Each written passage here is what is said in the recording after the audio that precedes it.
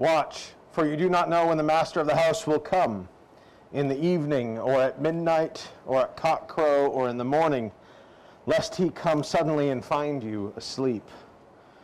In the wilderness prepare the way of the Lord. Make straight in the desert a highway for our God. The glory of the Lord shall be revealed, and all flesh shall see it together. Let us confess our sins against God and our neighbor. Most merciful God, we confess that we have sinned against you in thought, word, and deed, by what we have done and by what we have left undone. We have not loved you with our whole heart. We have not loved our neighbors as ourselves. We are truly sorry, and we humbly repent. For the sake of your Son, Jesus Christ, have mercy on us and forgive us, that we may delight in your will and walk in your ways, to the glory of your name. Amen.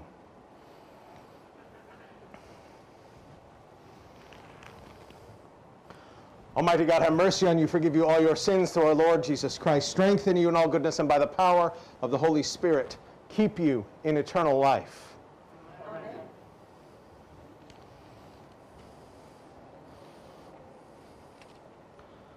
Lord, open our lips. And our mouths shall proclaim your praise. Glory to the Father, and to the Son, and to the Holy Spirit, as it was in the beginning, is now, and will be forever. Amen. Alleluia. Our King and Savior now draws near. Come, let us adore him. Be joyful in the Lord, all you lands. Serve the Lord with gladness, and come before his presence with a song. Know this, the Lord himself is God. He himself has made us, and we are his. We are his people, and the sheep of his pasture. Enter his gates with thanksgiving.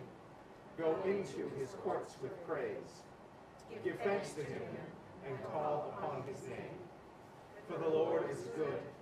His mercy is everlasting, and his faithfulness endures from age to age.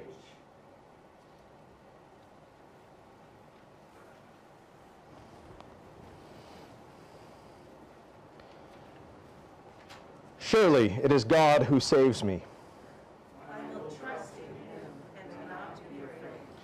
For the Lord is my stronghold and my sure defense. And he will be my Savior. Therefore you shall draw water with rejoicing. From the springs of salvation. And on that day you shall say, Give thanks to the Lord and call upon his name.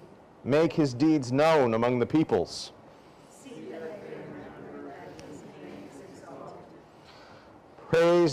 Sing the praises of the Lord, for he has done great things. And this is known in all the world. Cry aloud, inhabitants of Zion. Ring out your joy. For the great one in the midst of you is the Holy One of Israel. Glory to the Father, and to the Son, and to the Holy Spirit. As it was in the beginning, it is now, and will be forever. Amen.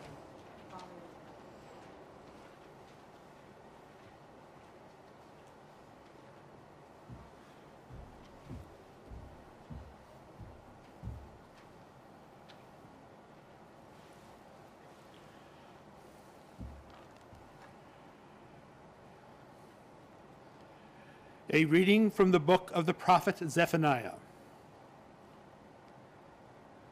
Sing aloud, O daughter of Zion. Shout, O Israel.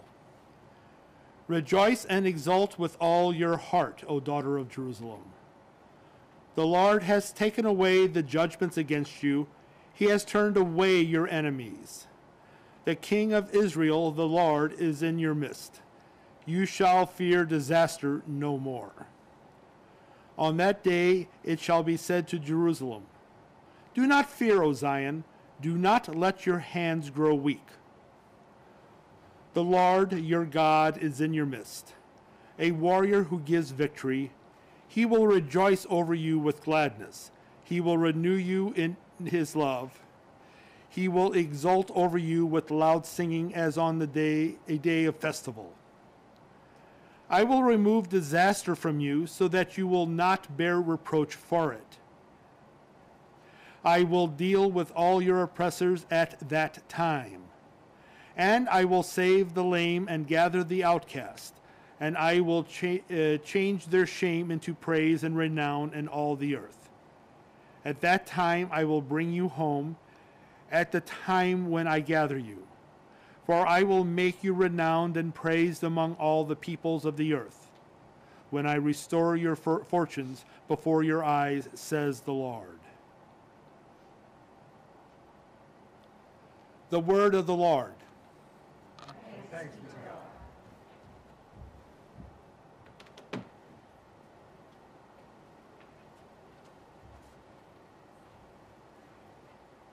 Arise, shine, for your light has come, And the glory of the Lord has dawned upon you.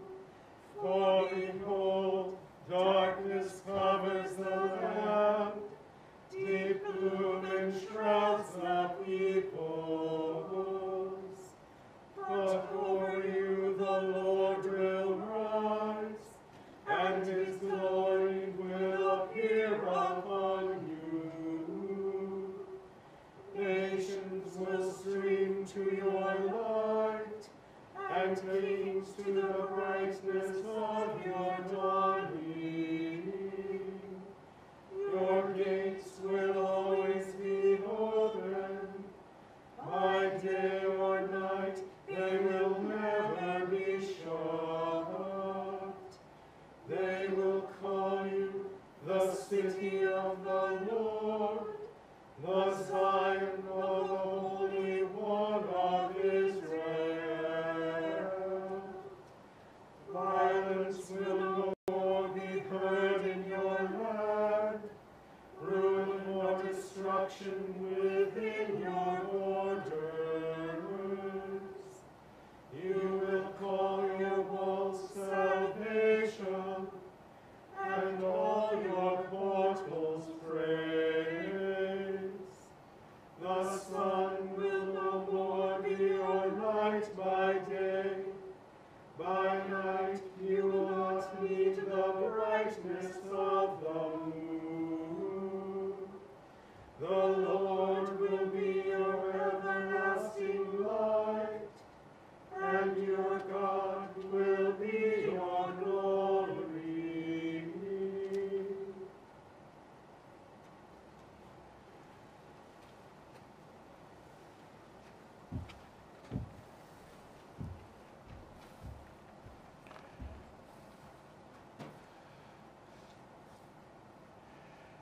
A reading from the letter of Paul to the Philippians.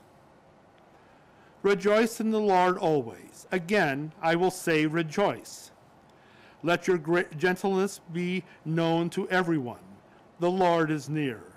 Do not worry about anything, but in everything by prayer and supplication with thanksgiving, let your requests be made known to God. And the peace of God, which surpasses all understanding, will guard your hearts and your minds in Christ Jesus. The word of the Lord. Thanks be to God.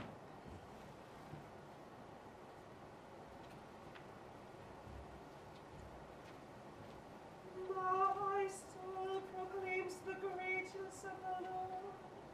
My spirit rejoices in God my Savior, for he has looked with favor on his lowly servant.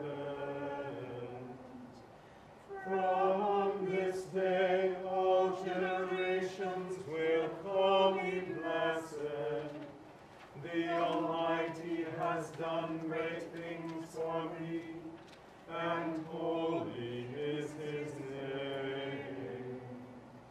He has mercy on those who fear him in every generation. He has shown the strength of his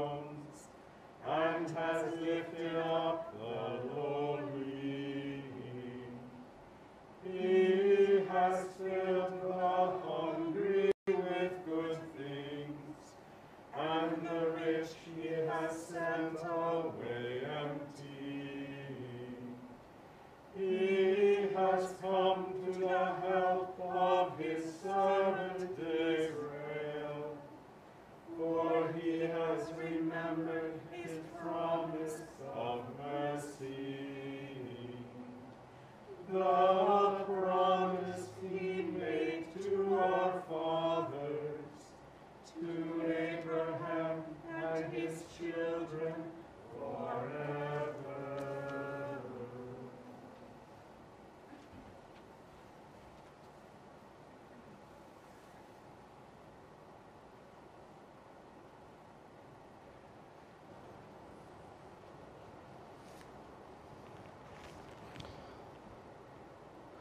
The Holy Gospel of our Lord Jesus Christ, according to Luke. Glory to you, Lord Christ. John said to the crowds that came out to be baptized by him, "You brood of vipers, who warned you to flee from the wrath to come? Bear fruits worthy of repentance. Do not begin to say to yourselves, 'We have Abraham as our ancestor.' For I tell you, God is able from these stones to raise up children to Abraham. Even now the axe is lying at the root of the trees. Every tree, therefore, that does not bear good fruit is cut down and thrown into the fire." And the crowds asked him, "What then should we do?"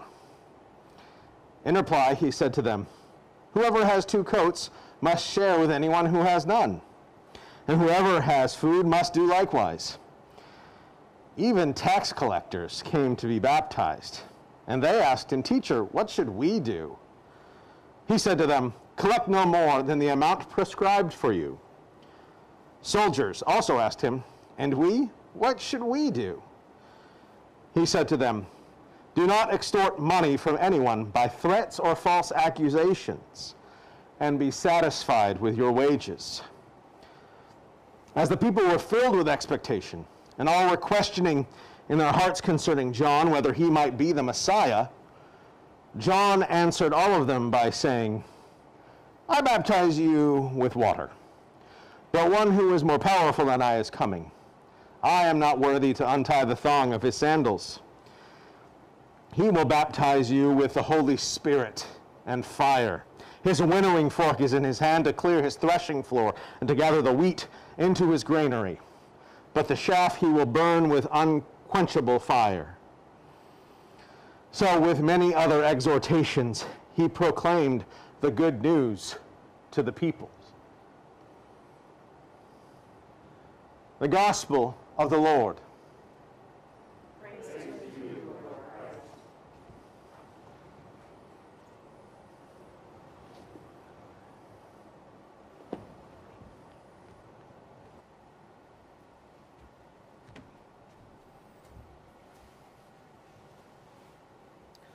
In the name of the Father, and of the Son, and of the Holy Spirit.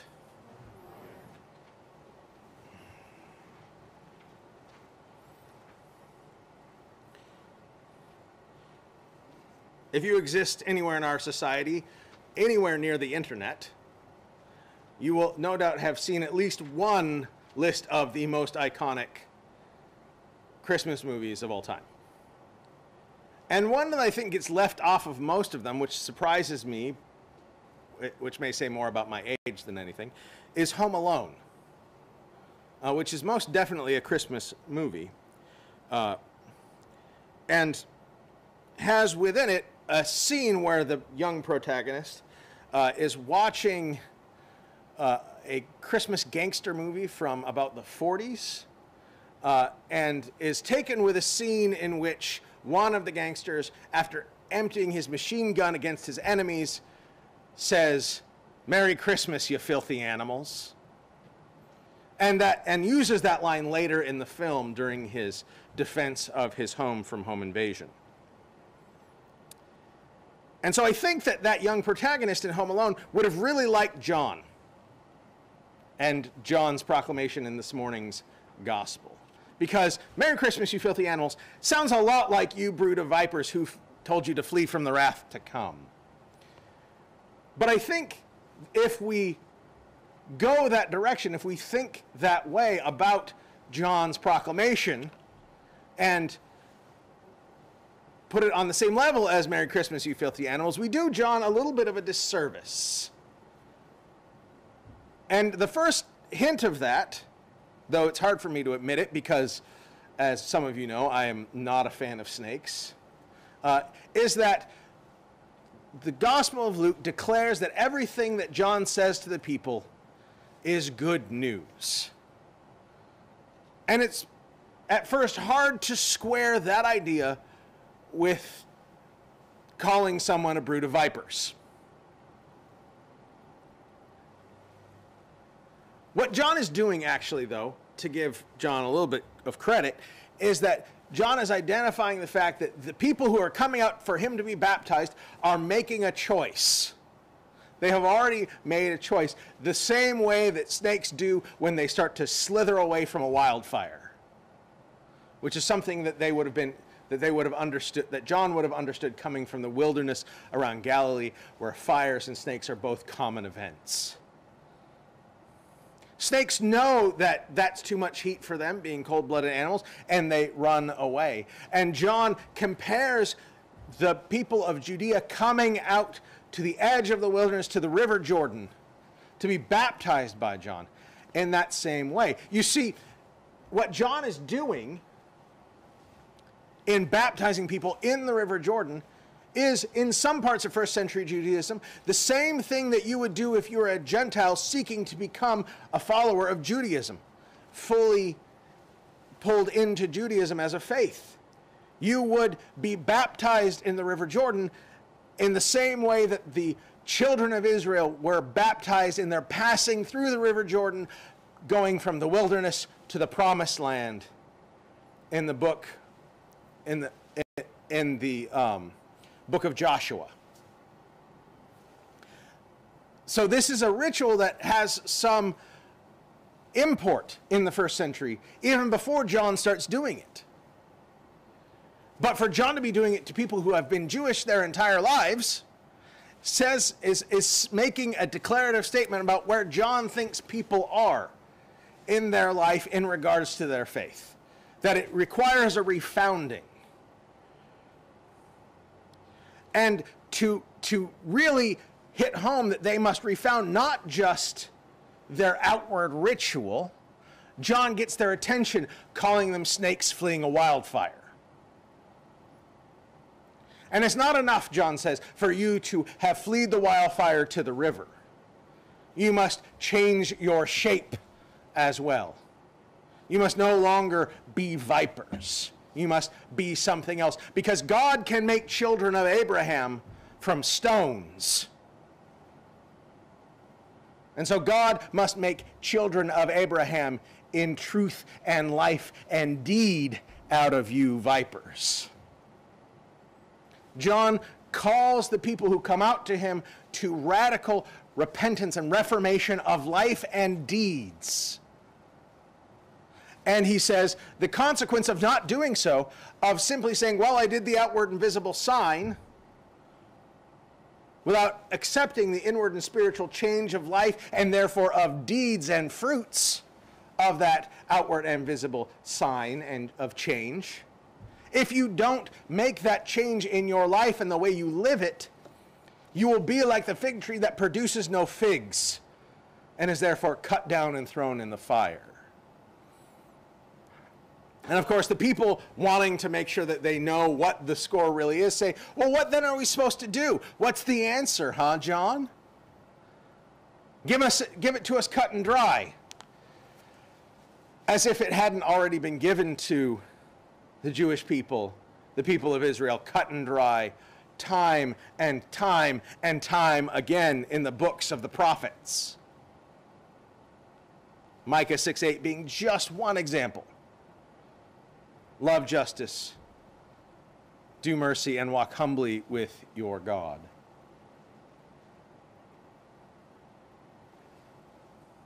What must we do? John lays it out very plainly. If you have 2 coats, give one to someone who has none. If you have more food than you need for the day, share it with someone who has none. The shock that the gospel expresses at tax collectors coming out to John is because that, particularly within the large opinion polls of the first century, if you had one of a Marist poll of who's the worst profession in first century Palestine, it would have said tax collectors.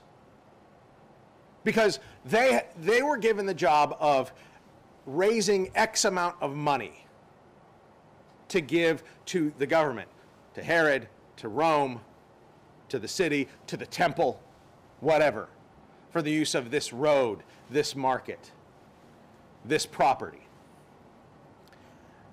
And then they could go to these people and say, I need X, even though what they actually needed to fulfill the tax was X minus 25%. Because that 25% then they then got to keep.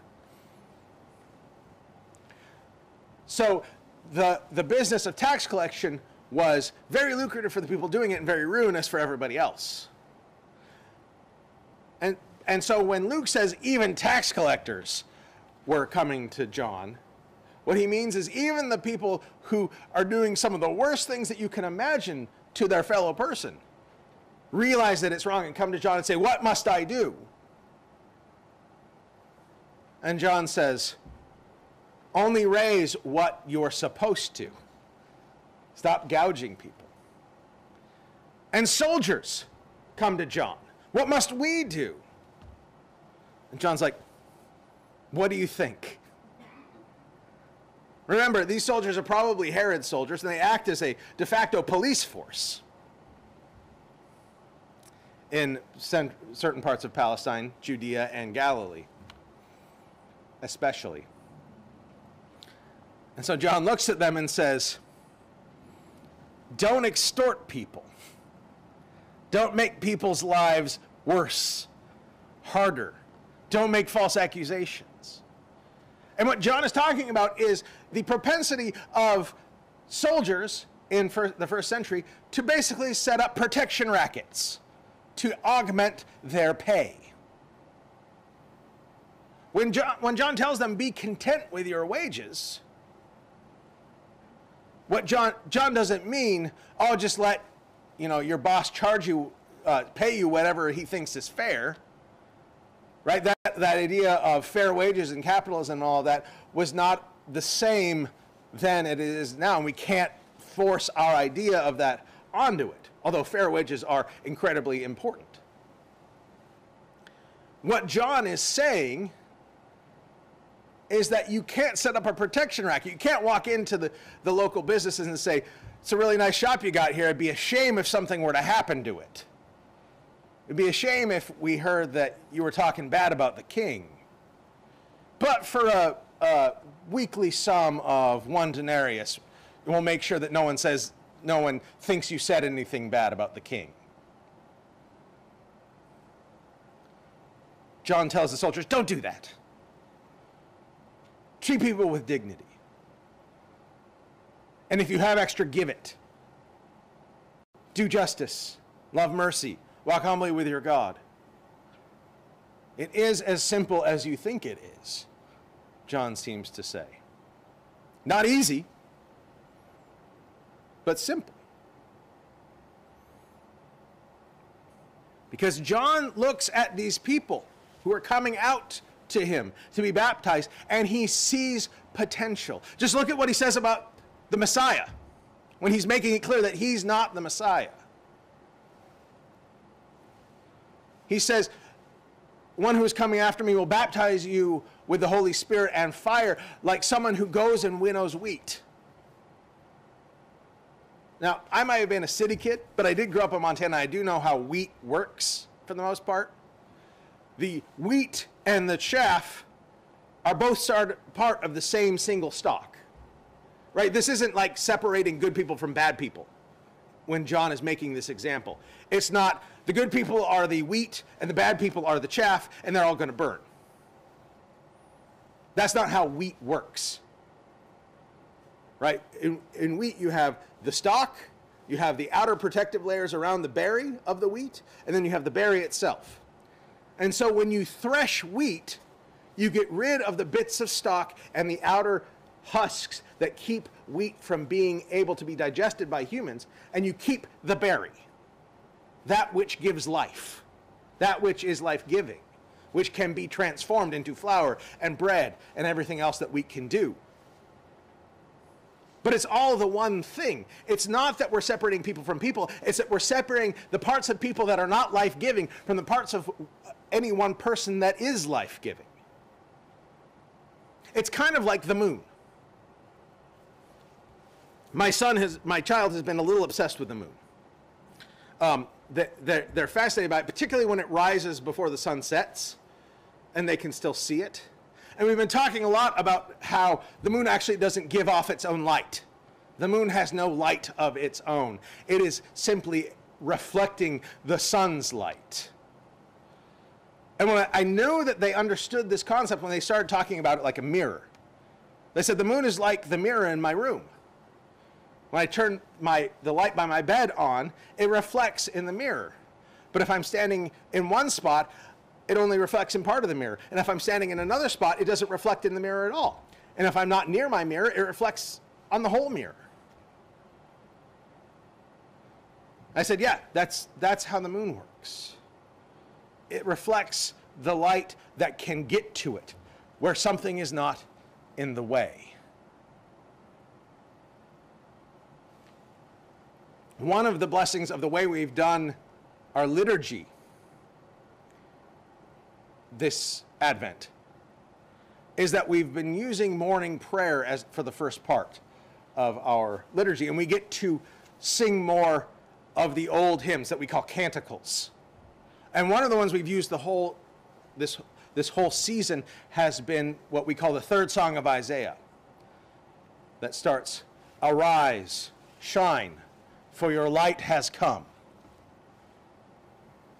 Isaiah calls the people in that song to arise and shine, to stand free of obstruction and reflect the light that has come to them. Because they can't shine on their own, right? People don't shine, but they can reflect light. They can reflect God's love. And in this season, which, at least in the northern hemisphere, is a season in which there is not very much light to be had when the sun goes down at like 3 in the afternoon. The idea of reflecting light, of giving off light while it's around, is very important. John calls the people in this morning's gospel to repentance, because life in God is about more than repentance, but it's not about less. Now, some people balk at the idea of a penitential Advent, of an Advent that is focused on repentance. And Advent is certainly about more than repentance, but it's not about less than that. Because repentance is about turning back toward light, about turning back toward God and God's love. And it's only if we're turned toward it that we can reflect it. Right? The whole thing with my child about talking about the moon comes from this concept that they could not grasp at first about the dark side of the moon. The side of the moon that the sun does not reflect on, that we never see the sun reflected in. Because it's the side that's always turned away from the sun. It's only the side that turns toward the sun that can reflect its rays to us. It is only if we are turned toward God that we can reflect God's love and light to the world. And it is only if we are honest about the things that stand in the way of that. All those changes and chances of life that obscure God's love from us and us from reflecting it out into the world. Whether they are parts of our work life or home life or financial life or whatever. Anything that causes us to be unable to reflect God's love in the world, repentance is the chance for us to remove them. Waxing ever greater and greater in the brightness of the reflected love of God. That is what John is calling the people who come out to see him at the River Jordan to reflect God's love and light, to reflect the Holy Spirit and fire with which the Messiah will baptize them, with which he has baptized us. Our work is to reflect that light, that love, as much as we are able in this life and in the kingdom that is coming into the world that we celebrate in Advent. The kingdom of God's love, where that light will be perfected, so much that we will not need the sun or moon to see, because God's light will be among us, reflected in us fully, as we have been refined to that only which is life-giving, only which is of God. When we have been turned from rocks and serpents into children of Abraham, children of God, beloved and bright. Amen.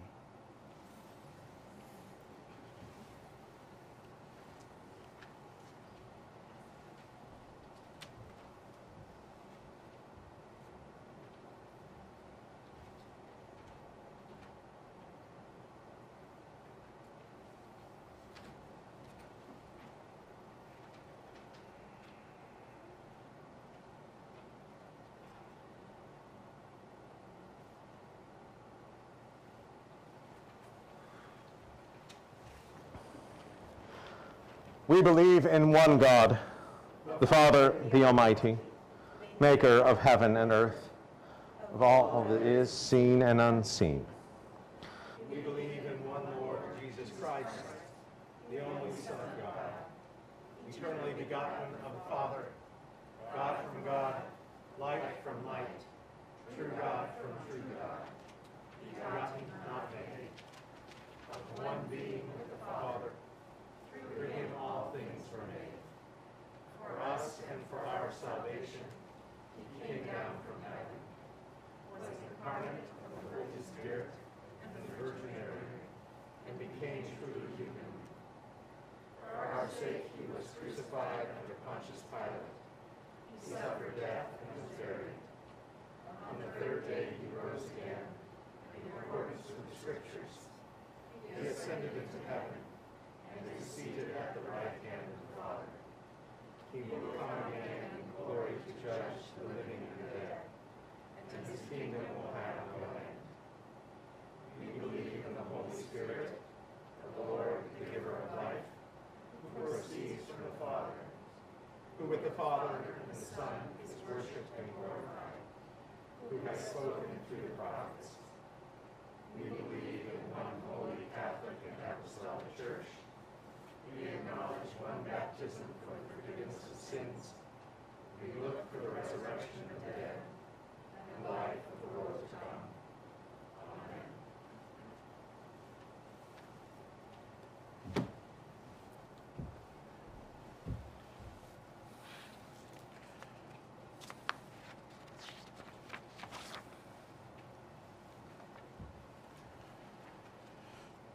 Let us pray for the Church and for the world. Grant, Almighty God, that all who confess your name may be united in your truth, live together in your love, and reveal your glory in the world. We pray for Justin, the Archbishop of Canterbury, for the Anglican Church of Canada, for Michael, the presiding bishop, for the Old Catholic Church of the Union of Utrecht, and the Diocese of Central Ecuador, Colombia, and the Dominican Republic. We pray for Greg, our bishop, Brian and Melissa, bishops assisting, for the Annie Wright School in Tacoma, the Charles Wright Academy in Tacoma, and the Table University of Washington Episcopal Campus Ministry.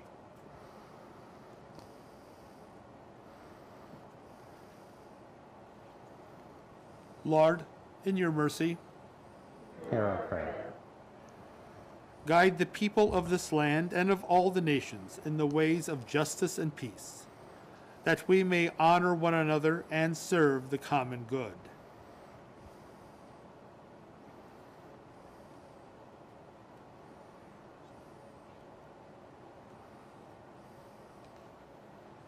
Lord, in your mercy, Hear our prayer.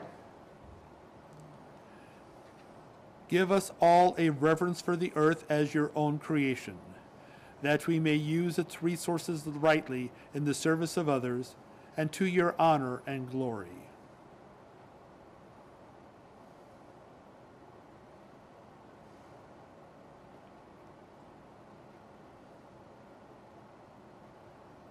Lord, in your mercy, Hear our prayer.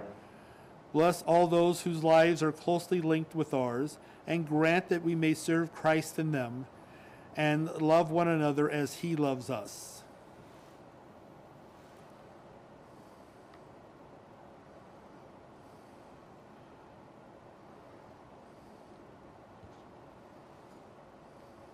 Lord, in your mercy, Hear our prayer. comfort and heal all those who suffer in body, mind, or spirit. Give them courage and hope in their troubles, and bring them the joy of your salvation. We pray especially for Judy, Kathy, Ginny, Scott, Sue, Sharon, Tom, Jean, Daryl, Lizzie and Lucy, and Phil.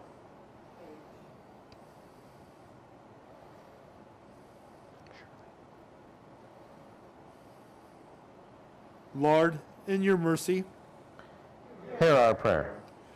we commend to your mercy all who have died, that your will for them may be fulfilled. And we pray that we may share with all your saints in your eternal kingdom.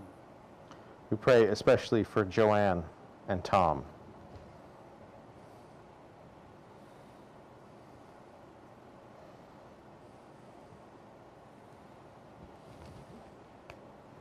Lord, in your mercy, Hear our prayer.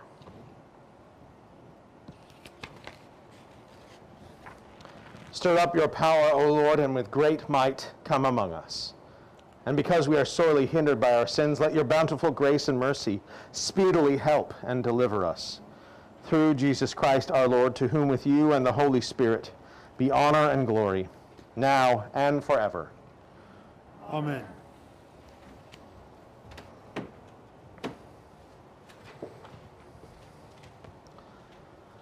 The peace of the Lord be always with you.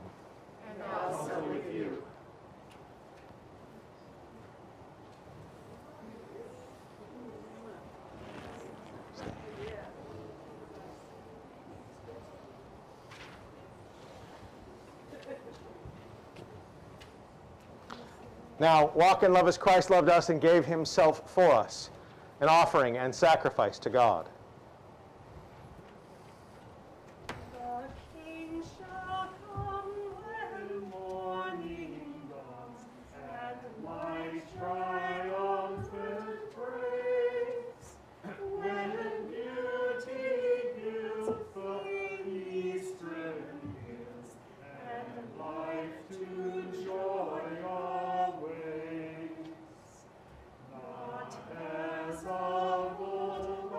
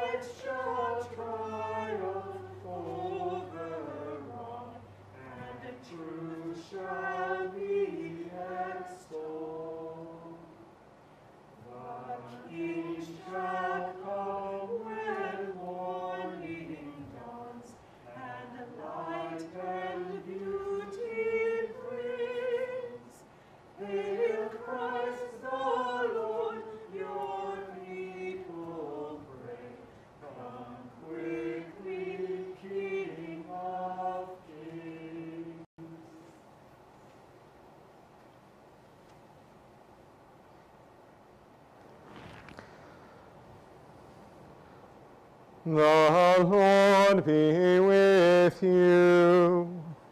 And also with you. Lift up your hearts. We lift them to the Lord. Let us give thanks to the Lord our God. It is right to give God thanks and praise. It is right and a good and joyful thing always and everywhere to give thanks to you, Almighty God, creator of heaven and earth, because you sent your beloved Son to redeem us from sin and death and to make us heirs in him of everlasting life. That when he shall come again in power and great triumph to judge the world, we may, without shame or fear, rejoice to behold his appearing. Therefore we praise you, joining our voices with angels and archangels and all the company of heaven who forever sing this hymn to proclaim the glory of your name.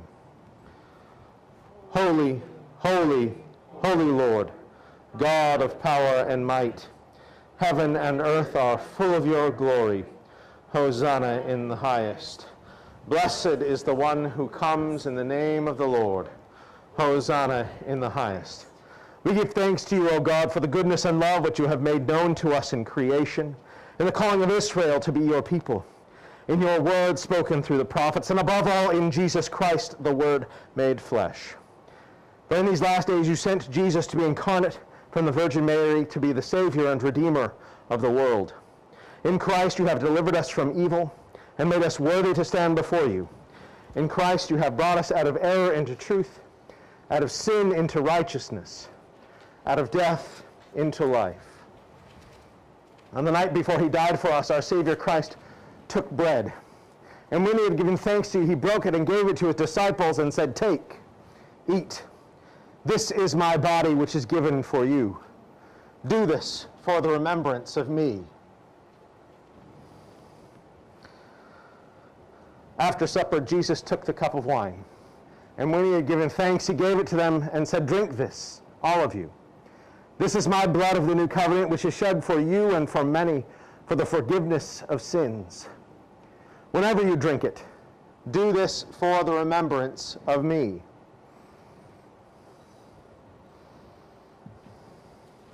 Therefore, according to his command, O Father, we remember Christ's death, we proclaim Christ's resurrection, we await Christ's coming in glory. And we offer our sacrifice of praise and thanksgiving to you, O Savior of all, presenting to you from your creation this bread and this wine. We pray you, gracious God, to send your Holy Spirit upon these gifts, that they may be the sacrament of the body of Christ and his blood of the new covenant.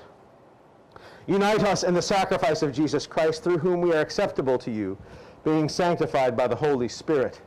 In the fullness of time, put all things in subjection under your Christ, and bring us to that heavenly country where with all your saints we may enter the everlasting heritage of your children. Through Jesus Christ our Savior, the firstborn of all creation, the head of the church, and the author of our salvation.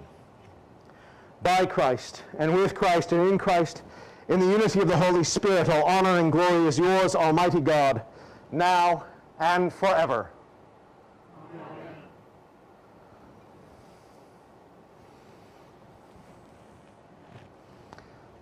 As our Savior Christ has taught us, we now pray.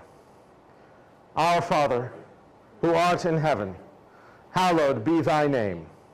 Thy kingdom come, thy will be done, on earth as it is in heaven.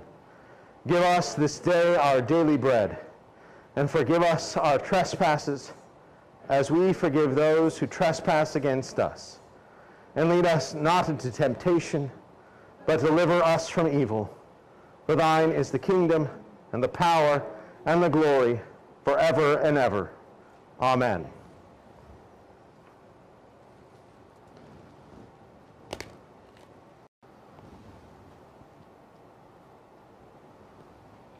Jesus, wisdom and mighty Lord, You take away the sins of the world.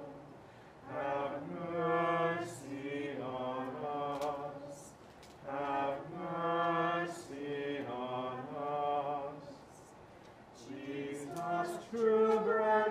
of Jesse's tree, you take away the sins of the world.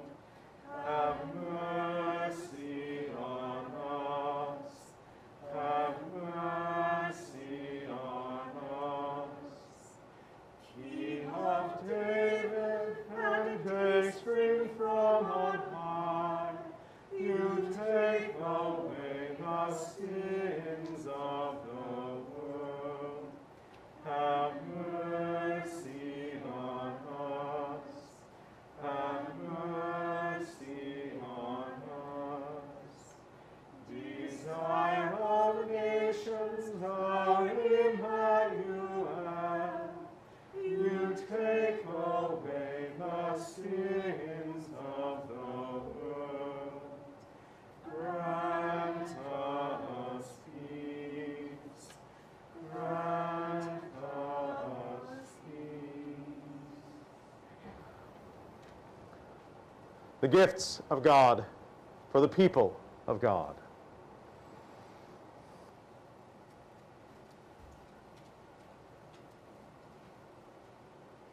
The body of Christ, bread of heaven.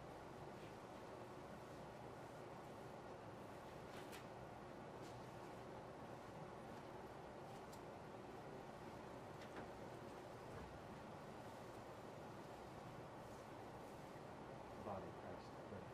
Blessed God Almighty, the Father, the Son, and the Holy Spirit, will come and remain with you now and forevermore. Amen.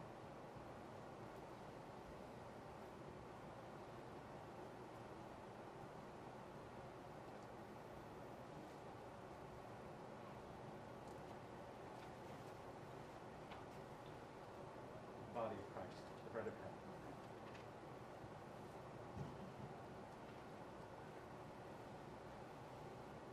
The body of Christ, the bread of heaven.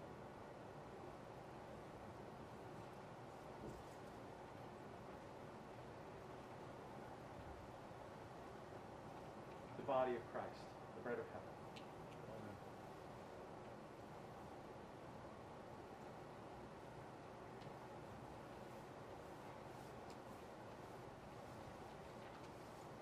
The body of Christ, the bread of heaven. Amen. The body of Christ, the bread of heaven. Amen.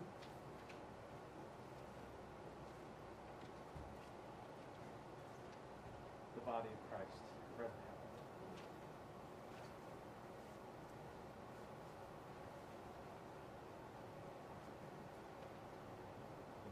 Christ, the bread of heaven.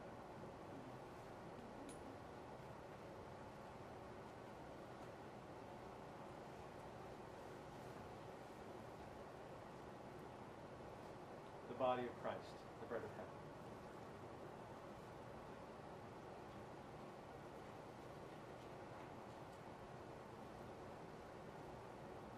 The body of Christ, the bread of heaven. Amen.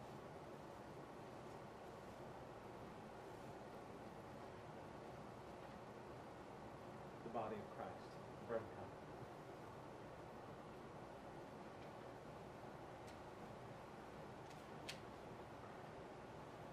The body of Christ, the bread of heaven.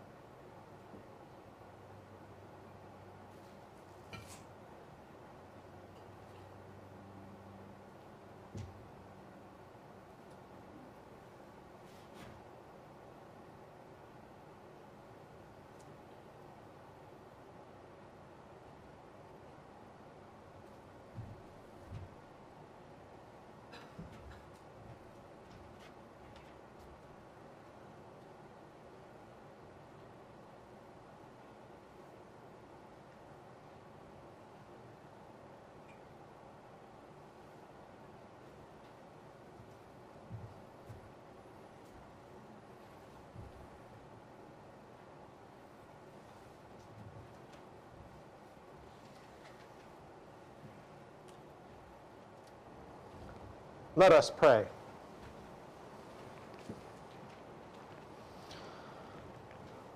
Almighty and ever-living God, we thank you for feeding us with the spiritual food of the precious body and blood of your Son, our Savior, Jesus Christ, and for assuring us in these holy mysteries that we are living members of the body of Christ and heirs of your eternal kingdom. And now send us out to do the work you have given us to do, to love and serve you as faithful witnesses of Christ our Savior. To him, to you, and to the Holy Spirit be honor and glory, now and forever. Amen. God's blessing be with you.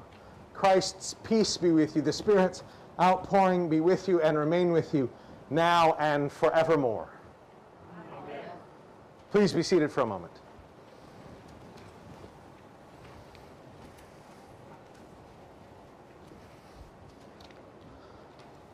Welcome to all. We're glad you're here with us this morning, whether you're here in person or on our video stream. We're glad you've joined us. A few brief announcements. The first one is that in the bulletin or on our website, you will find the schedule for our Christmas services. Christmas Eve, we have services at 4 p.m. and 8 p.m. The 8 p.m. will be streamed. Christmas Day, we have one service at 10 a.m. And then the day after Christmas, which is a Sunday, we have one service at 10 a.m. I don't feel like I have to emphasize this much at the 10 o'clock as I did at the 8, but there's one service on Sunday the 26th at 10 a.m. that will also be streamed. Because we have somewhat limited seating in this building, if you want or plan to attend the Christmas services in person, there's a sign-up sheet in the back. Please go and fill that out, one line per family, to let us know which one you're coming to so we can try to evenly, as much as we can, distribute the people participating in person throughout the services. If you are online and you would like to attend one of the Christmas services in person, you can email me, rector@redeemer-kenmore.org, and I can make sure that your name gets on that list. One of the things we've done for many, many years here at the church is provide meals for the people staying at Home Kenmore Place during Christmas. This year, they've asked us to do something a little bit different than we have before. We're not collecting food items for their Christmas meal. We are collecting donations so that we can provide them with a gift card so that they can buy their own Christmas meal that fits where they're at in their family, in their culture, and matches what they need this Christmas. You can make donations by going to our website. There's more instructions in your bulletin about how to do that. The same thing is true of gifts. This year the gifts are being done a little bit differently by HopeLink.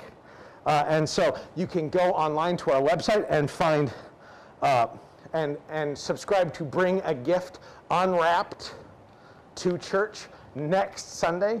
The collection time for the presents that you sign up for to bring are next Sunday. A reminder that when you go to the website, you sign up to bring one. You subscribe. Then you actually have to bring the gift to the church next Sunday. So I hope that you will join us in making sure that there are gifts for all the children at HopeLink Kenmore Place and throughout the HopeLink network this Christmas. There are lots of other announcements in your bulletin and on our website. I hope that you will read, mark, learn, and inwardly digest them very soon, and that we will see you again in whatever form you choose to join us. Now, one more hymn before we finish our liturgy and begin our service in the world.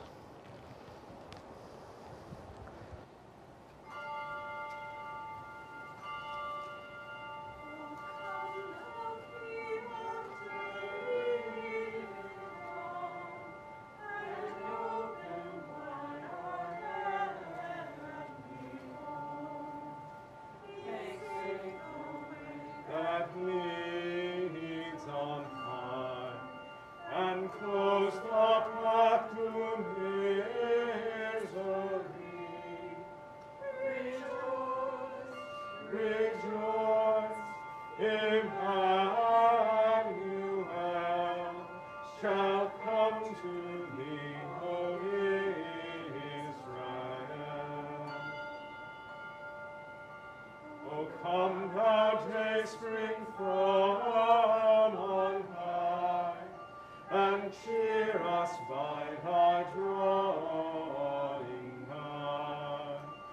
disperse the gloomy clouds of night, and death's dark shadow put to flight. Rejoice, rejoice, Emmanuel shall come to thee, O Israel.